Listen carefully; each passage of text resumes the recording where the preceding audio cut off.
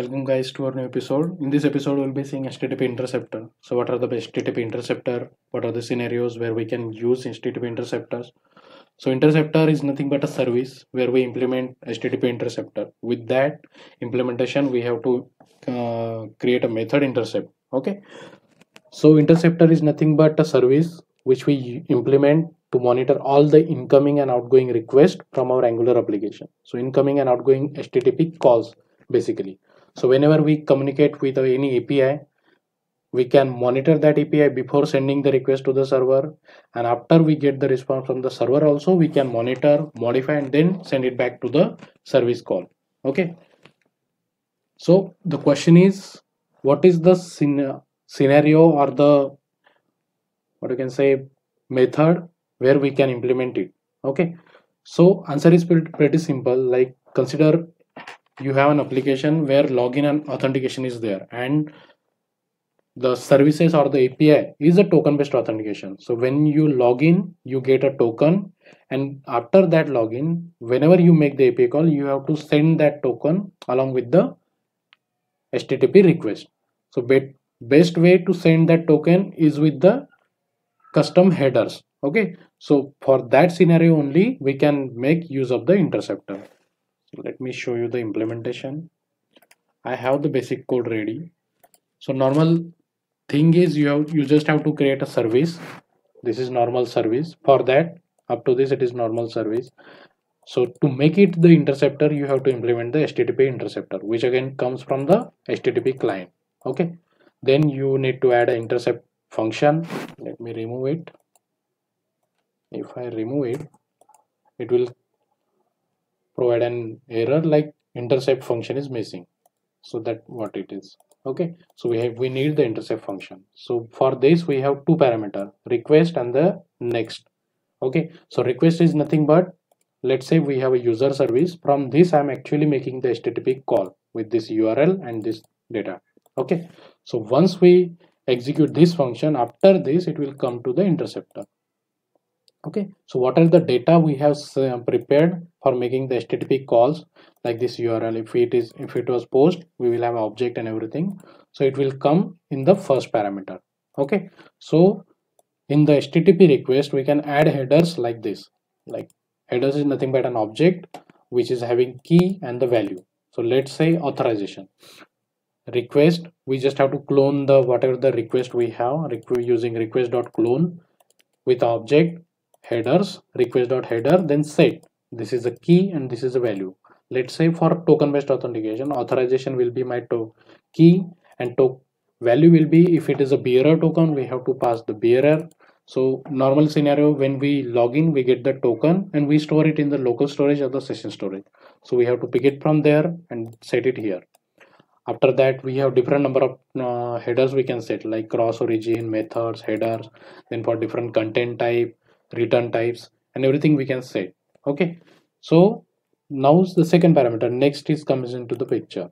So once we have cloned the incoming request, we have to use the next dot handle, then send the updated request. Okay, so up till this our API call will be made. Once we get the response, it will come here. If here we can match, or what we can say, if we have the error, we get the status call like error dot status is 400, 200 is for success, 400 is for invalid object. Okay, so we can handle single with interceptor. We can implement all the error handling here only. If you have to modify whatever the response you got from the API or the services, you can do it here, then send it back to your service like this.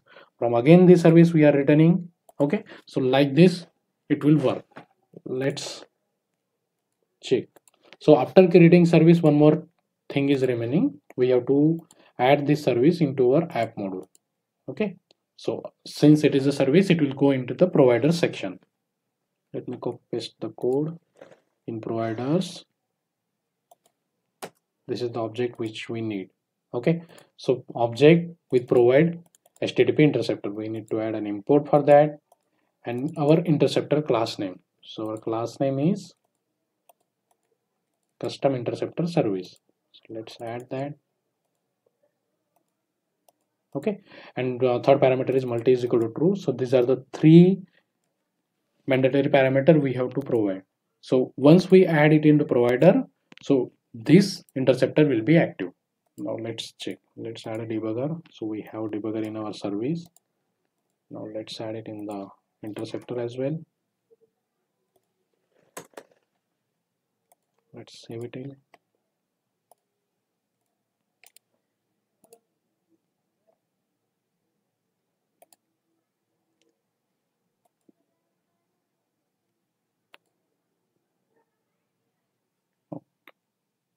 So let's check it. User master. So we are in the resolver. Let's continue it. So you can see we are now in the get user call. That is our user service. Once we click on the continue, it will go to intercept.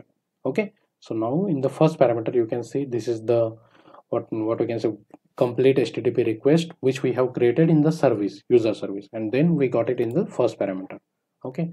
So now with this, you can see we can clone it. Now if you can see the updated request in headers, you can see the headers. What are the new headers we have added? Okay. So once I continue it, you can see the API call has been successfully made. Since it is 200, it won't be what we can say, it won't be triggered that error callback. It will go to the our success callback over that of our function. Okay. So let me change some things. Let's say add some invalid URL. Okay, so I have added some invalid URL. This URL doesn't exist, so it should go to my error block here. Okay, because this request is not successful because we haven't found the what are the URL we have provided. Okay, so let's check it now.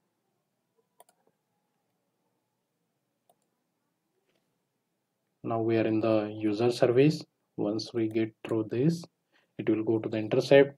Let me continue it. Okay, so now you can see we got the error with 404, that is not found, because this URL doesn't exist.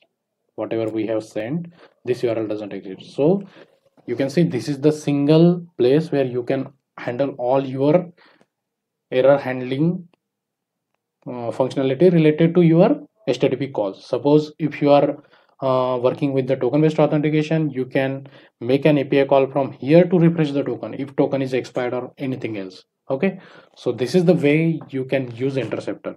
So just for the interview purpose, interceptor is nothing but a class or the interface which we implement in a service which is used to monitor the incoming and the ongoing HTTP calls. That's it.